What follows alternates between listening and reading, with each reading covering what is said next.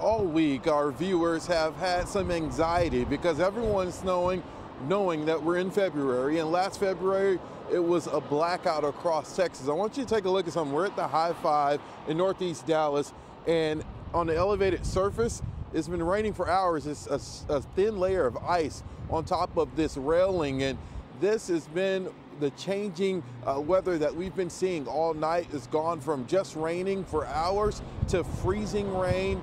And now we're at 31 degrees. The feel-like temperature is about 21. Still steady cars driving behind us. Roads not slick. We haven't seen any spin-outs just yet. Oncor, which delivers energy to North Texas, they have more than 3.8 million customers. They have been preparing for this for weeks. They have pre-positioned crews in different areas in the Metroplex, and then also as far west as Odessa, as far east as Tyler.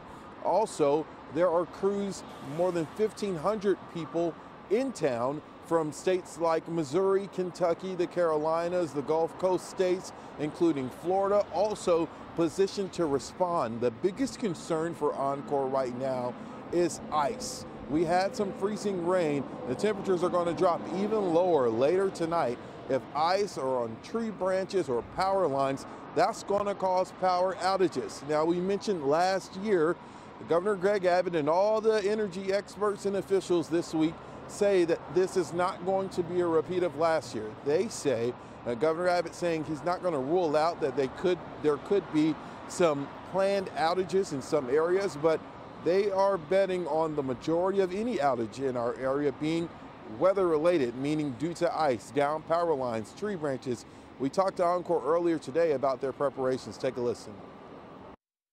Ice on power lines is something that we're concerned about, but what we're also really concerned about is ice on trees as well. You get a light glazing of ice, even a tenth of an inch of ice on a tree, and it can add hundreds, literally hundreds of pounds of extra weight to a tree, which makes those branches sag.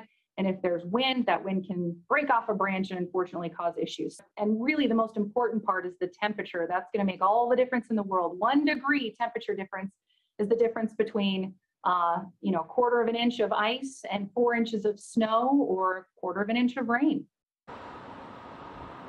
Now, ERCOT, the Public Utility Commission, Governor Greg Abbott, they all have been saying all week things are different this time. Weatherization is something you've been hearing us talk about for a while. The power plant facilities had to weatherize, and ERCOT said nearly all of them passed inspection. But natural gas is a big energy provider here in Texas, and they are not under that same weatherization rule. There are some concerns from people and experts about those pipes freezing like they did last year. Now, they can be injected with a solution. One company, Powerline Company, told ERCOT that they will be seeing some lower output, and that's going to impact North Texas. The good news, according to ERCOT, is it's going to be, in their worst case scenario, dramatically low impact compared to what is expected to be an excess amount of energy. Peak demand is going to be Friday morning, which is going to be a record according to ERCOT. Again, ERCOT, the governor, everyone's saying this won't be like last year, but only time will tell, as we're really just now getting into the thick of things. Clarice? Yeah, we're in the early hours. Stephen Dial live on the High Five in Dallas. Stephen, thank you.